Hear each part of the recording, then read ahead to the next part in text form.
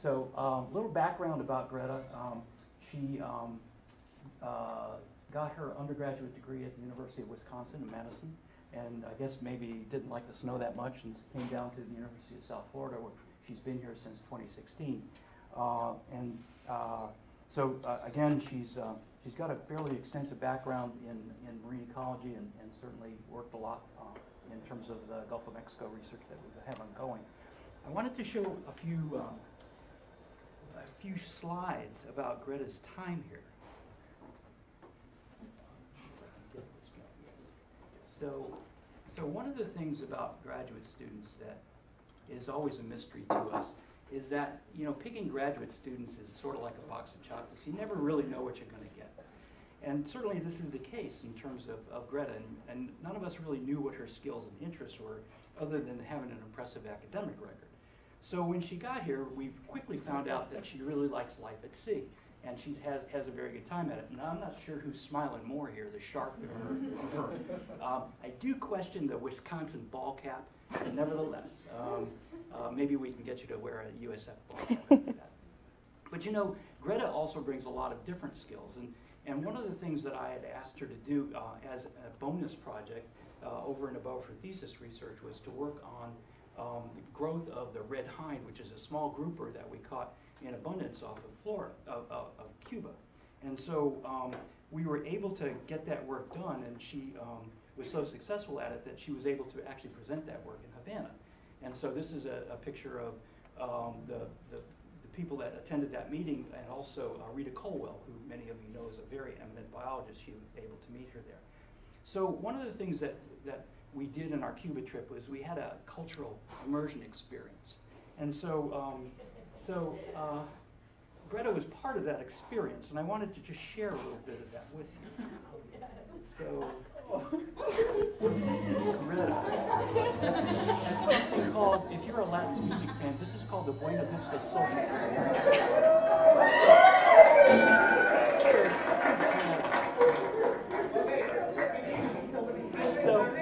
So the drummer calls her up. So we have basically dinner at the edge of the stage. So the drummer calls her up thinking, well, I'm just going to play with, you know, the gringo person that's there, right? So this is a follow the leader kind of thing. It gets better.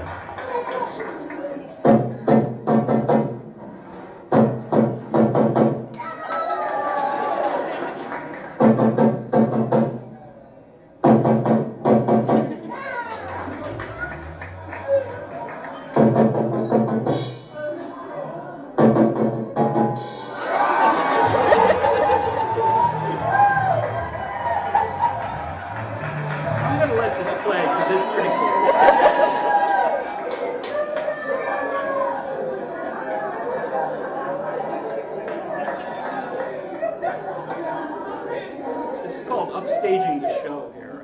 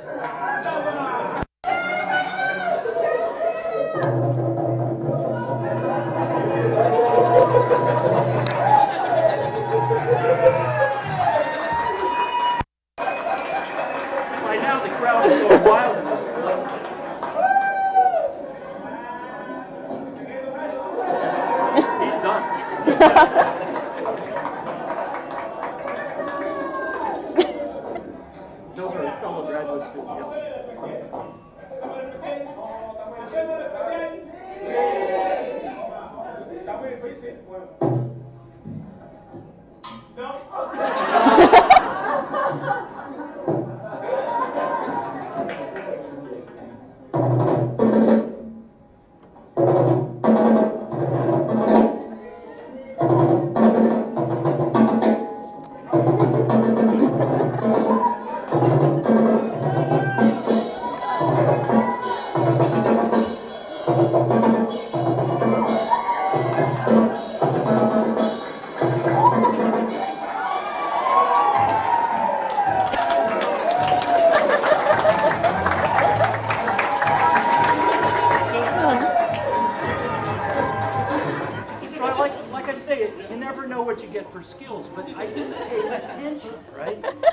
as it turns out, Greta was in the drum corps of the Egan High School drum corps. Where'd you get that picture?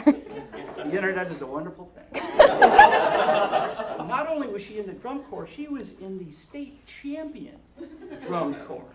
So, like I say, you never know where you're going to get this going. So with that introduction, I'm going to give it back to Greta to give her presentation. All right.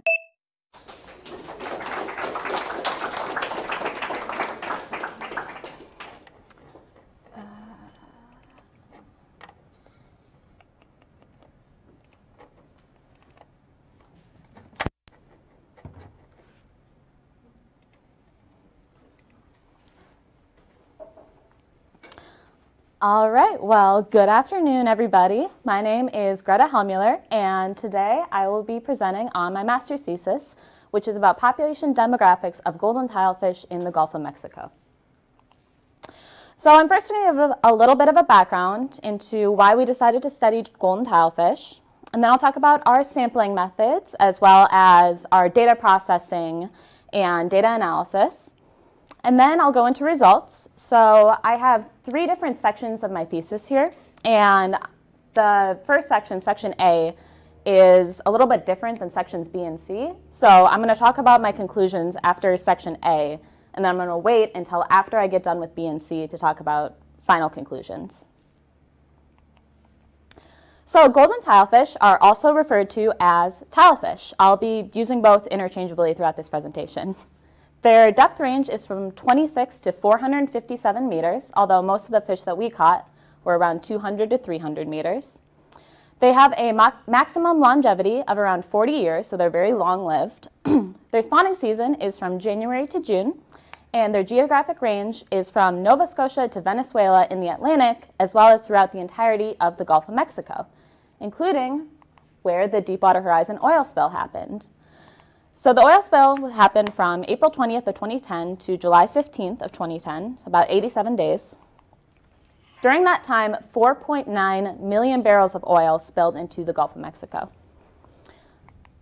which is bad news for the fish because one of the more toxic components of crude oil, polycyclic aromatic hydrocarbons, or PAHs, is very toxic to marine life. So it's been associated with cardiac abnormalities in fish, immune suppression, liver lesions, decreased condition, and declining growth and mortality, which is what I'll be looking at.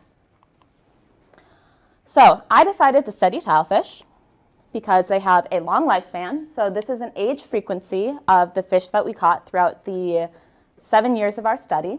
And most of the fish that we caught were around 8 to 10 years old and even older than that. So all of our samples were alive when the Deepwater Horizon oil spill happened.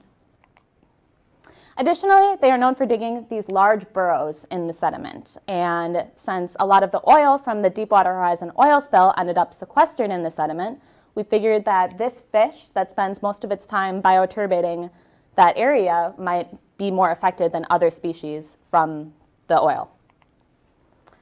And since they spend most of their time in these burrows, a lot of their prey is benthic associated and also spends a lot of time bioturbating these little holes here.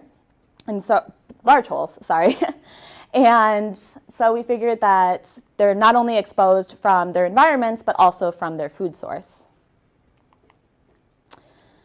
And we also have evidence of high PAH levels in tilefish. So Susan Snyder's research has looked at PAH levels in tilefish throughout the Gulf of Mexico. And this is a graph from her research. You can see that the PAH levels are much higher for tilefish than any other species of fish that we caught during our study. They also have a high lesion frequency, and tilefish are part of a larger study of impacts on oil exposure. So, like I mentioned, Susan Snyder's research concerns PAHs, and Christina Dieck looks at biomarkers and genetics in tilefish and how they were impacted by oil. And Dr. Shannon O'Leary at Texas A&M Corpus Christi also looks at population connectivity and tilefish. So my goal for my thesis was to establish a baseline for golden tilefish population demographics across the entirety of the Gulf of Mexico and analyze any potential impacts from the Deepwater Horizon oil spill. So I set out to do this in 3 different parts. First, I looked at differences in population demographics by country of capture. Then I looked at differences in population demographics by proximity to deepwater horizon oil. So I compared fish that were caught in the area where the oil spill happened to fish from all other US sites.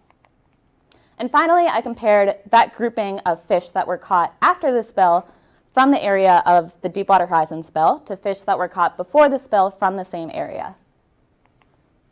Moving on to methods, most of our after-spill sampling was done on board the RV Weatherbird 2 here. And we used a demersal longline system.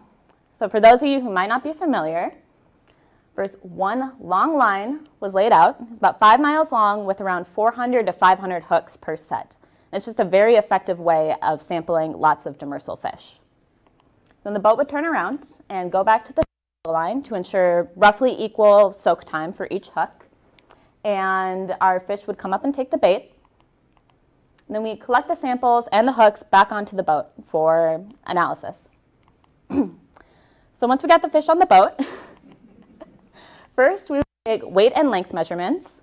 So the main one that I use in my thesis is fork length, which is the length from the tip of the fish here to the smallest part of the tail. But we also took total length and standard length measurements for these fish. We collected bile, muscle, liver, eye lenses for those other tilefish studies that I mentioned earlier. But the sample that most concerns my study were otoliths.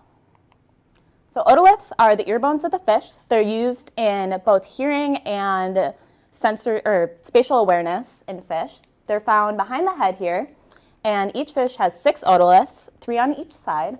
So we just extracted the largest one here, the one that's labeled seg.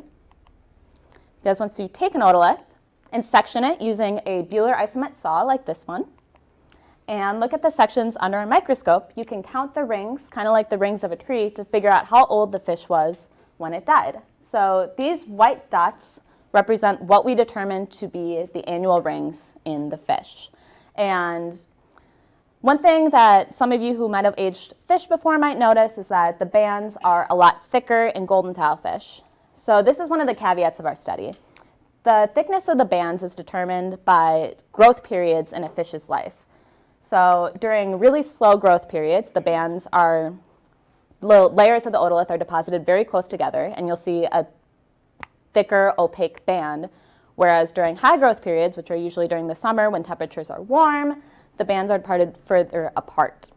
So tilefish live very deep, like I said, around 200 to 300 meters, and so they don't experience the same seasonal variation in temperature that other fish do. And so in this study, we have a little bit more uncertainty with our ages because they are so hard to age using this method. So all fish ages were determined twice by me. I acted as the first and second reader. And just to make sure I knew what I was doing, 100 fish ages were determined by Dr. Linda Lombardi, our tilefish expert. The average percent error between my ages and her ages was 8.4%, which is pretty standard for something that's very hard to age like a tilefish. And the average percent error between my ages and Linda's ages was 10%. So now I'm going to go into data analysis. And like I mentioned, there were 3 separate sections of my thesis. So I used the same statistical methods and graphic modeling techniques to analyze variation in each of these 3 sections. And for each 3 section, I was comparing 2 groups of fish. So for my first section, country of capture, my groupings were our fish that were caught in the USA compared to our fish that were caught in Mexico. For my second grouping, my second section, my groupings were fish that were caught from the area of the Deepwater Horizon oil spill compared to fish that were caught from all other US sites. And then finally, for my third section, my groupings were fish that were caught before the oil spill compared to fish that were caught from the area of the oil spill afterwards. So when I talk about groupings, like this is what I'm referring to in each case. So first I wanted to know if there was a difference in size structure. So in order to do that, I graphed something called an empirical cumulative distribution function. So graphed, it'll look something like this, with fork length on the x-axis and cumulative proportion on the y-axis. So at 1 here, 100% of fish are at this fork length or less. And the resulting lines will look something like this. So in order to test for differences in size structure, we test for differences in these two curves here. And I accomplished that using a KS test. So a KS test can detect differences in location, shape, and dispersion of those two lines. And so if there's a p-value of less than 0.05, that means that the size structures are different between our two groupings. Next, I looked at differences in the length-weight relationship between my two groupings. So graphed, it'll look something like this, with fork length on the x-axis and total weight on the y-axis. And the resulting regressions against the raw data will look something like this. And it can be described by the following equation, where W is equal to weight and L is equal to length, and then these alpha and beta are just graphing parameters. So in order to tell if there's a difference in the length-weight relationship, which is related to growth of the fish, we want to test for differences in these two parameters. So in order to do that, I log transformed the length-weight relationship, which graphed will look something like this. So now there's a linear relationship between log of length and log of weight. And that beta parameter becomes the slope. And so to test for differences in slope, I used Anna and Kova. And if there is a p-value less than 0.05, that means that that beta parameter differs, which means that there's a difference in the length-weight relationship between our two groupings. Next, I looked at condition factors. So they're a proxy for fish physical health. It assumes that fish that are heavier for their size are necessarily healthier. And it can be impacted by changes in feeding or environmental variables, and we test for differences in means using a t-test. So I used two condition factors. The first is called Fulton's condition factor, which just compares weight and length, and it's the most commonly used condition factor in fishery science. Then I used relative condition factor, which compares the actual weight of the fish to the predicted weight of the fish. Next, I looked at von Bertalanffy growth curves. So it's a measure of length at age in a fish. So graphed it'll look something like this, with age on the x-axis and fork length on the y-axis.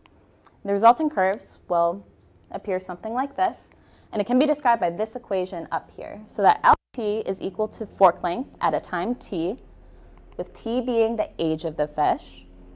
And the other three letters are graphing parameters. So L infinity is equal to the maximum mean length of the fish. So it's the asymptote of this curve here. K is equal to how quickly that function approaches L infinity.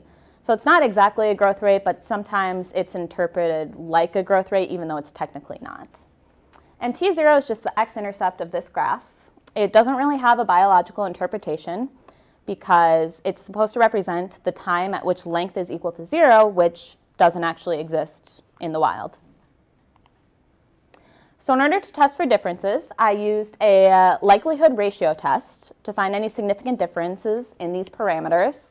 And to verify the results of the likelihood ratio test, I used AIC and BIC model selection. So for the likelihood ratio test, what I'm looking at are differences in models. So in this case, a model is just a set of two equations. One equation which describes the growth in group 1, and one equation that describes the growth in group 2. And throughout this test, my goal is to find the model where the fewest number of parameters differ between those two equations and the data is adequately explained. So just as a reminder, these are my groupings. So when I talk about group 1 and group 2, that'll be these variables throughout my thesis. So first, I create a model where I combine group 1 and group 2 together, and I generate one equation to describe the growth in both groups. And I compare that to a model where the groups are fit separately, so we have different parameters for each grouping. I run the test, I get a chi-squared value, and if the chi-squared p-value is greater than 0.05, then we're done. That means that the variation can be adequately described with this first model here, and we know that there's no difference in growth because there's no statistically significant difference in these parameters. However, if it's less than 0.05, then we need to move on to the next step. So let's say in this case that was our result. So then I compare these three models where I hold one parameter constant between the two equations, And I compare that to our original best model where both equations are fit separately and we have different parameters describing the growth in each. So again, whatever model has the highest log likelihood value and a chi-squared p-value that's greater than 0.05 is our new best model because it's not statistically different than this one, so it adequately describes the data, but it's a more parsimonious model, so we know that whatever parameter can be fit between both of them is not statistically significantly different. So if it's number 2 in this case, we know that this k parameter does not differ between our two groupings, but we still want to know if there's a difference in L infinity or T0. So the next step is to hold both L infinity and k constant for our first model and just vary T0, and then just vary L infinity for our second model and keep k and T0 constant. We compare that to our new best model where k is held constant, and again, try to find the model with the highest log likelihood value and a chi-squared p-value greater than 0.05. So if it's model number 2 in this case, that means that we know that there is a significant difference in the L infinity parameter. So if we actually look at that difference on a graph here, we can see that the x-intercept is pretty much the same between these two lines, so we know that T0 does not differ. The two lines approach the asymptote at around the same rate, which again would signify that k is the same. But the curves are kind of stacked on top of each other, which would signify a difference in L infinity. Finally, I looked at catch curves. So graph data looks something like this, with age on the x-axis and ln of catch on the y-axis. The resulting curves will resemble something like this, and we only care about the descending limb of the slope here. So the slope of the descending limb is equal to a parameter called z, which is the total instantaneous mortality rate. It doesn't have a very good biological interpretation on its own, but z can be used to find the annual mortality rate, which is the percentage of fish that are undergoing mortality in any given year. So since we're looking for differences in slope, I used an ANCOVA to test for differences. And if a p-value is less than 0.05, that means that the mortalities are significantly different. So moving on into the results. So like I said, my first question here is whether there's any difference in population demographics between the fish that we caught in the United States and the fish that we caught in Mexico. So looking for difference in size structure, the chaos test was significantly different, which means there's a difference in size structure. So looking at the graph here for interpretation, let's say that this is the 50% line. So 50% of fish from Mexico are at around 59 centimeters or less, whereas 50% of fish from the USA are at around 52 centimeters or less. So we know then that the Mexican tilefish size distribution is larger than our size distribution for tilefish from the USA. Moving on into the length-weight relationship. So the ANCOVA was not significant, which means that there is no significant difference in that beta parameter in the length-weight relationship between USA and Mexico tilefish. And that can be verified by this graph. Like the regression lines practically overlap. Next, looking at condition factor. So a t-test was significant, which means there's a significant difference in condition between our US and our Mexico tilefish. So looking at the graph, you can see that the mean condition factor was a lot higher in the USA than it was in Mexico, which would signify that our tilefish from the USA are on average in better condition than our tilefish from Mexico. Oh, crap.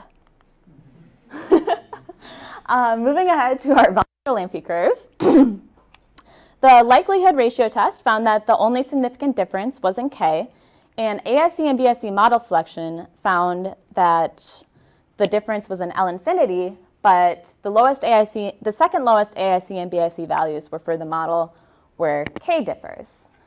So this was a little unexpected, and there could be several possibilities contributing to this. So it's possible that there is a difference in L infinity that wasn't being picked up in this likelihood ratio test, but looking at the graphs here, like you can see that the 5% confidence intervals are a lot larger for our Mexican tilefish than they are for our USA tilefish. So that could have affected the statistical significance of things. The model requires a large age spread, and we didn't have that many old tilefish from Mexico. So it's a lot more uncertain in this older age, and that could be a reason why the model was not selected. So the Mexican tilefish may have a higher mean maximum length, and they may approach it faster than our tilefish from the USA. Finally, looking at mortality. So the ANCOVA was statistically significant, and as you can see, the slope is a lot greater for our Mexican tilefish than for our USA tilefish, and the annual mortality rate is about 10% higher for our Mexican fish, which is surprising. So what does this all mean? So our tilefish from Mexico are longer, and they may grow faster, although we're unsure if the model was fit correctly. Our USA tilefish are in better condition and have a lower annual mortality rate. So there are a couple factors that could contribute to this. One thing that people or fishery scientists look at first is gear type. So if you have different gear and you're selecting for different sizes of fish, and you might see a difference when there really is none. But we use the same gear across all of our samples, so we know it's not that. Another influence could be temperature at capture. So like I mentioned earlier, growth tends to be slower during the winter, during low temperatures for fish, and higher during the summer when temperatures are higher. But this is data from the lines themselves. So we had sensors on the long line to detect depth at capture and temperature at capture. And in this 200 to 300 range here, you can see that temperatures are almost exactly the same. So we know it's not due to temperature. Fishing pressure could be something that also influences growth and mortality. So fishing mortality is part of total mortality. So if there's higher mortality, that could signify a difference in fishing. And we have some fishing data from the US and Mexico. It seems to be consistently higher in the US, although our data from Mexico is self-reported, and it combines all tilefish species together. So it's not quite as accurate as our USA tilefish landings. So there could still be a difference there, but from what we have right now, we can't say that. Finally, productivity could be influencing the differences in condition that we saw. So when there's higher primary productivity, there's usually higher condition for the fish because they weigh more. And this is a map of primary productivity in the Gulf of Mexico, and you can see that's a lot higher in the northern Gulf than it is in the southern Gulf. And so that could be a reason why we're seeing that difference in condition between the northern and southern tilefish. Excuse me.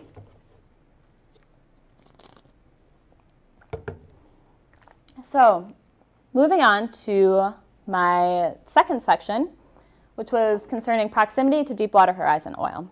So my deepwater horizon sites are these ones here. And if you overlay a map of the spill, they are squarely in the center of where the oil was distributed right after the spill. And all other US sites are just the other sites that we found in the United States as a control group. So the chaos test was insignificant, which means that there is no difference in size structure between our Deepwater Horizon group and our all other US sites group. So looking at the length-weight relationship, again, the ANCOVA was not significant. So in this length-weight relationship, we know that it doesn't differ between our Deepwater Horizon group and our other group in that beta parameter. Looking at condition factors, so the Welch's t-test was significant, so there's a significant difference in condition. And it turns out that our group of fish from the area of the Deepwater Horizon oil spill are in better condition than our fish from elsewhere in the US, which was surprising. But I'll come back to this a little bit later after I talk about the third section. Next, going ahead to the von Bertalanffy curves. So our likelihood ratio test and AIC and BIC model selection found that the difference was in both L infinity and K. So the asymptote of the curve for our Deepwater Horizon grouping is a lot higher than for our other US sites grouping. So our deepwater horizon tilefish have a higher mean maximum length, but approach it at a slower rate than our all other U.S. sites grouping. Finally, looking at mortality for this group, the ANCOVA was significant, and again, you can see there's a pretty large difference in the size of these two curves. And once again, the annual mortality rate was about 10% higher for our Deepwater Horizon group than our all other U.S. sites group, which, once again, I'll come back to later after I talk about our comparisons of fish caught from the same area before the Deepwater Horizon spill versus fish caught afterwards. So our before data comes from the National Marine Fisheries Service, and it's a combination of both fishery-dependent and independent data. And our ages were, again, aged by Dr. Linda Lombardi here. So the size distribution is significantly different between our before group and our after group.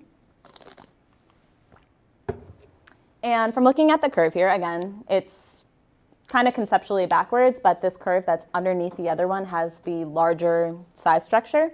So our fish that were caught pre-spill tend to be larger than our fish caught post-spill, although these lines are very close together. So even if there is a statistically significant difference, it's probably not a very large one.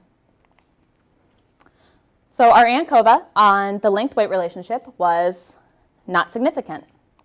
So there's no difference in that beta parameter between our pre-spill tilefish and our post-spill tilefish.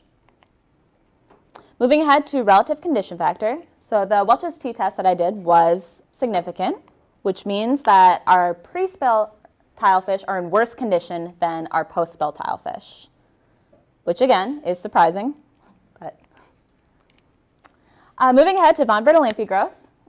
So the likelihood ratio test and the AIC model selection found that the difference was in L infinity and T0, but the BIC model selection found that the only difference was in T0. So BIC model selection tends to favor models with fewer parameters differing, so it's possible that this is a false positive and that the real difference is in both L infinity and T0. But again, the difference does not appear to be very strong. Like looking at the curves here, the 95% confidence intervals overlap very well. And for this curve, we can attribute some of the difference to differences in aging. So this grouping is the only group where there were two different agers. So like I said, Linda Lombardi aged all the fish, and so there might be a higher mean maximum length, but it's also possible that there are some aging discrepancies causing that. Finally, looking at mortality, so our ANCOVA was insignificant, and again, looking at this curve here, these lines are practically parallel, and the annual mortality rate is very similar between our pre-spill fish and our post-spill fish. So there's no difference in mortality between these two groupings.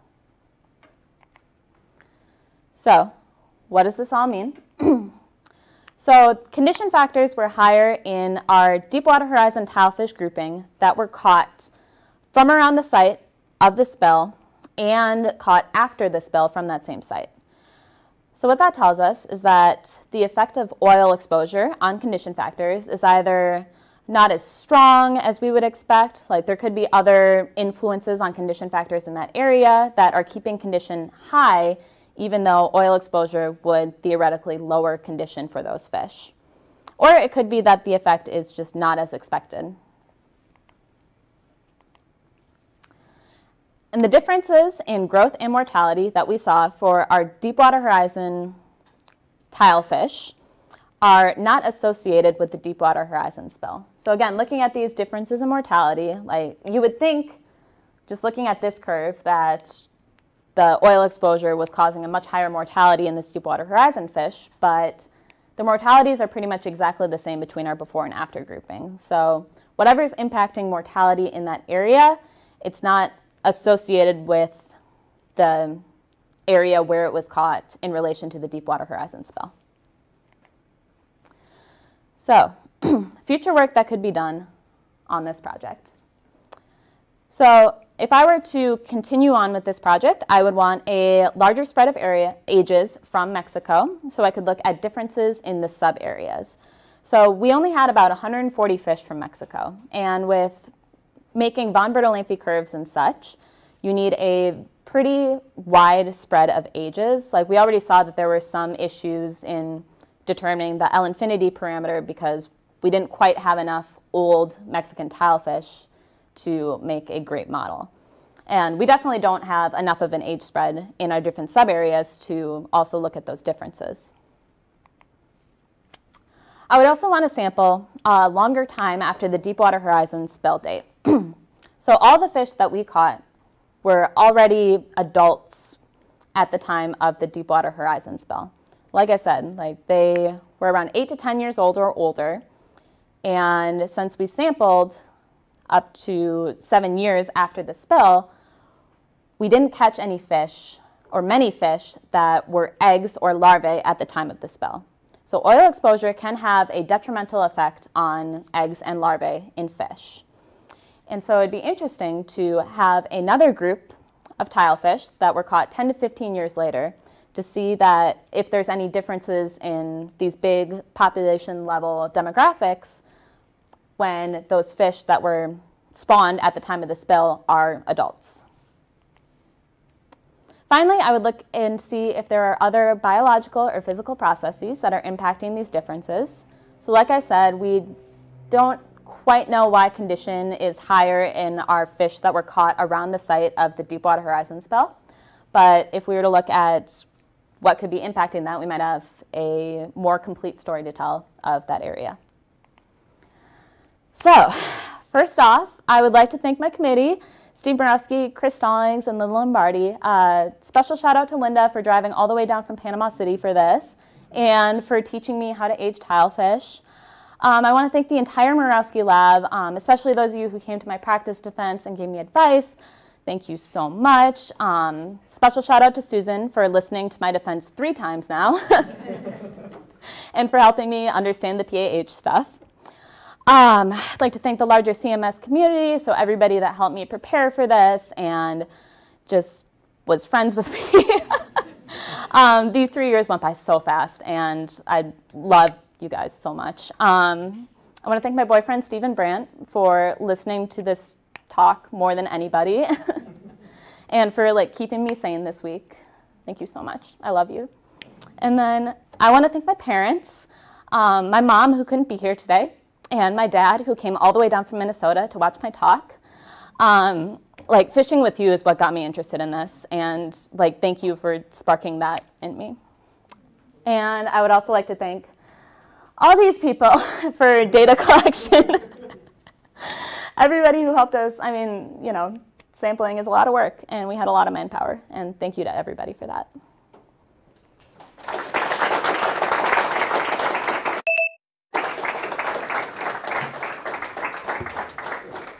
Thank you, Greta. I should point out that Greta's dad is here. So.